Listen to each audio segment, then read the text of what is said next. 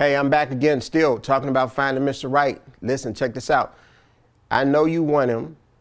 I know you've built your resume. I know you worked through Mr. Wrong and you've identified the things that you did wrong in that relationship and how you got to the place you got to in that relationship.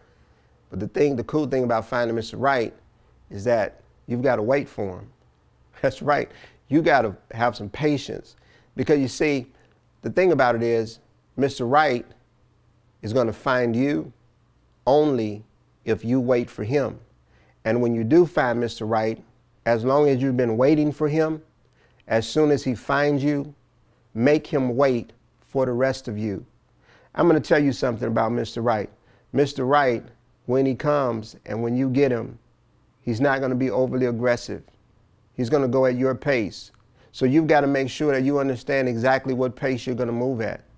And you've got to understand yourself well enough and love yourself well enough to trust God when you find the right man. I want to tell you something else about Mr. Right. One of the problems is you need to understand that Mr. Right is going to be a man and not a miracle. Let me say that again. He's going to be a man and not a miracle. What do I mean? He's going to be a human. He's going to be a person. He's going to have some imperfections. Now, he should still fit the script for your resume.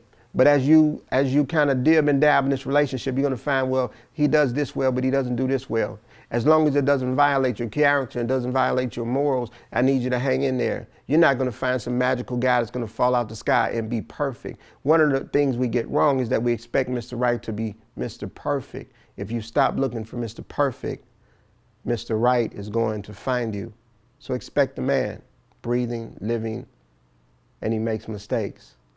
But finding you is not one of his mistakes, and you'll know it because he'll show you how much you mean to him. Thanks for tuning in to Leroy Scott TV.